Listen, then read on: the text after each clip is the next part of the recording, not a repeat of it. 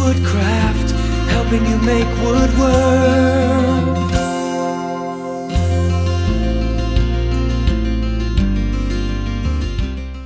Hello and welcome today to the bandsaw demonstration at the Spokane Woodcraft store, your Spokane Woodcraft store.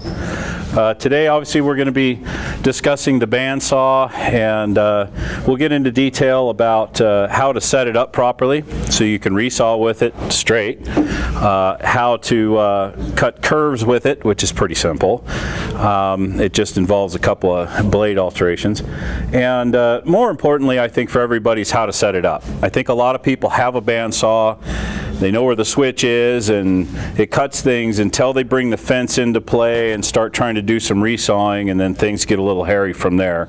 And that's what I'm going to really focus on today, to try to get that straightened up, because it has everything to do with setting up your bandsaw and setting up your fence. So for starters, we're just going to talk in general about different parts of the bandsaw that are common to all bandsaws essentially, and that would be, you know, number one, the blade, number two, the wheel assembly, number three, the motor, number four, the guide systems. So as far as the blades are concerned, I've got some handouts that we'll be handing out to you here in a little bit.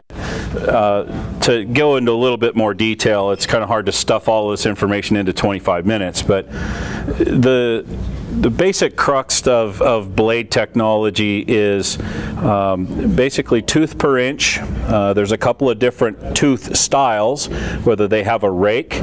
In other words, if the front of the tooth is at 90 degrees to the body of the blade, that would be a zero rake, kind of just like on table saw blades. A positive rake would be as if it had a definite hook to it, and that would be a more aggressive blade. It would give you a slightly rougher cut, but it would also clean the debris out of the cut faster so that you could cut faster and thicker and more dense wood. Going to the other side, finer teeth with less rake are going to cut slower, but they're going to cut smoother. They're not going to really like doing thick wood too much. They're not going to have enough tooth to get the debris out of the way, so they tend to get hot, and of course heat's, you know, the mortal enemy of any good blade. So in general, the blade is meant to fit the type of work that you want to do with it. If you want to do tight, scrolly work, you're going to want a very thin blade, maybe one like this. And they would size this in the dimension of what it is between the back of the blade and the front of the tooth. So in this case, this is a 3/16 inch blade, and that's what they're referring to as the overall depth from the front of the tooth to the back of the blade. And then you'll see TPI, and that's how many teeth per inch the blade has. And the higher the number, the smoother and slower cut you're going to get.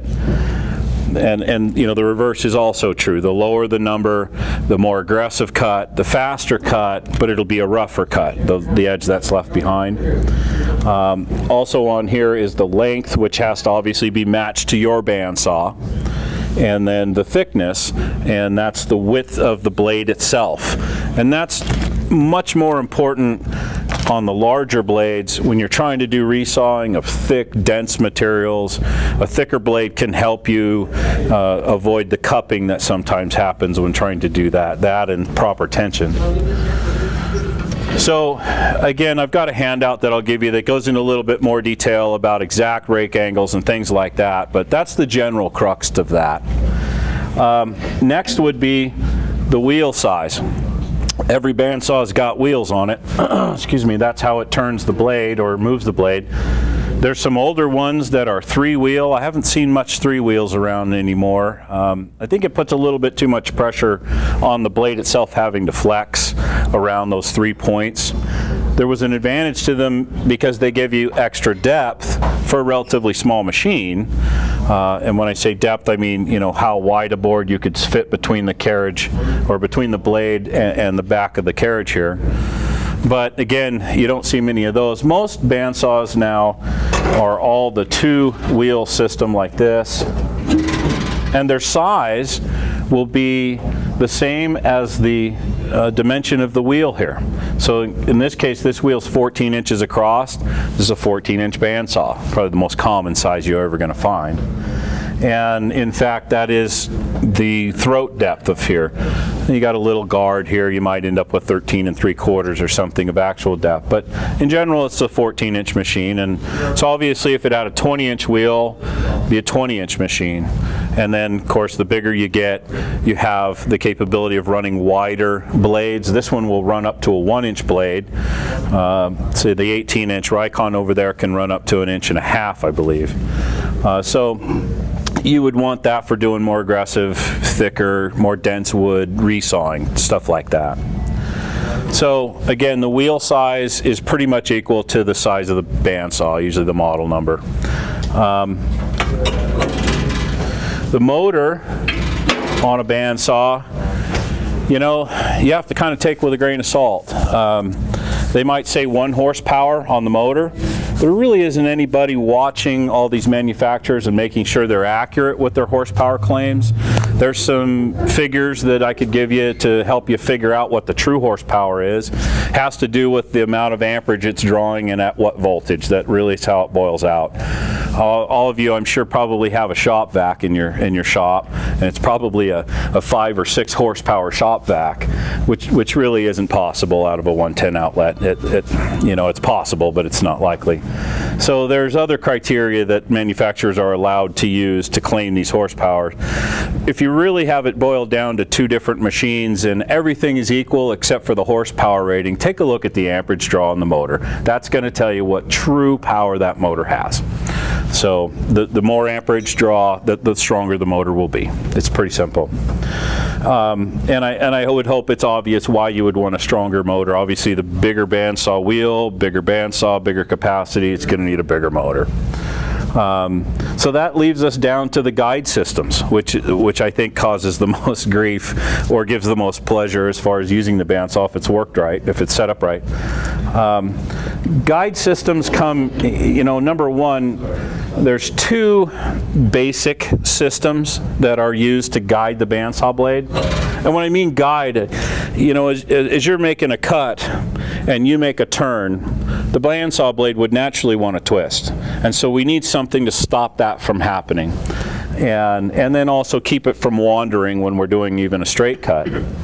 So these roller bearings you see on this Powermatic unit are there to keep the blade from, you know, deflecting too much in a turn or in a resaw situation. And again, there's 2 basic styles of blade guides. There is the kind of a plastic, although it has I believe it's a graphite impregnation into the plastic. Obviously it's a patented you know, method of making them, but essentially these cool blocks by Olson, they're designed to be in full contact with the blade itself, or maybe just maybe 0.004 off the blade, maybe the thickness of a dollar bill. Some people like to run them right up against the blade. Obviously you're going to have some heat issues if you go too long like that, but it gives you very superior guiding. It's not going to let the blade twist at all. But they are a wear item. You got to constantly kind of keep an eye on them.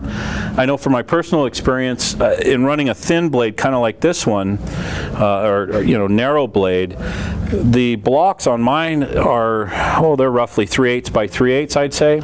So they were wider than the blade. So I kept trying to adjust them because they were letting the blade twist too much, and I couldn't figure out why they wouldn't tighten against the blade. Well, they were touching each other behind the blade. So keep an eye out for that. Sometimes you might have to take them out and dress them on a wheel or something, maybe a file, get them, you know, flat again. On the wider blades, obviously that's not such a problem. One thing I like about the cool block system, if you run it, you know, right against the blade or real close to the blade, it kind of helps to clean the blade. You know, if you've got some pitch going on and it's sticking to the blade, that pitch can get deposited on the tires here and cause a little thump, thump, thump in your bandsaw. So I believe anyway that a cool block type of situation kind of helps scrape that off as it goes around. The other type is ball bearing style like this, and since we're kind of talking about that pitch deal, sometimes the ball bearings can actually press that onto the blade and almost solidify that little hump, hump, hump. You got to stop the bandsaw and get a card out or something and scrape that off the blade. But having said that, these can run in full contact and not get hot, and they don't wear you know, by the removal of stock of themselves, they would wear, you know, the ball bearing in a natural way like that, and they do seize up. But they give you, I believe, a little bit better tracking because they can be in full contact with the blade. And they can also cause some other issues, though, is that if you have them out of adjustment and they're forcing the blade over to the side, they will do that easier than a cool block would because they're rolling it by. So you got to really watch your setup on them. You know, they're available if your bandsaw has the cool block system, let's say. Again, like, where'd I put those? Like these. You can, if you're just unhappy with those, you can actually switch over to that full roller bearing system with a Carter upgrade kit like this. The price varies, $150, $250, depending on your machine, but you get everything that you need, the top assembly, the bottom assembly, the rod, everything that you would need to switch over to the roller bearing. So that's available. Another kind of a hybrid of both of them that's available that I don't have an example of at the moment, but it's a band roller is what it's called. I think that's the name of the manufacturer. Anyway, it's a approximately 3/8 by 3/8 steel block with a roller bearing at the end of it. You know, the arms come out and there's a very small roller bearing. So you can put them in your standard cool block assembly guide system and have roller bearing you know, guide capability. So that's kind of worth looking into as well. So that covers the basic styles of the guides. Does anybody have any questions so far?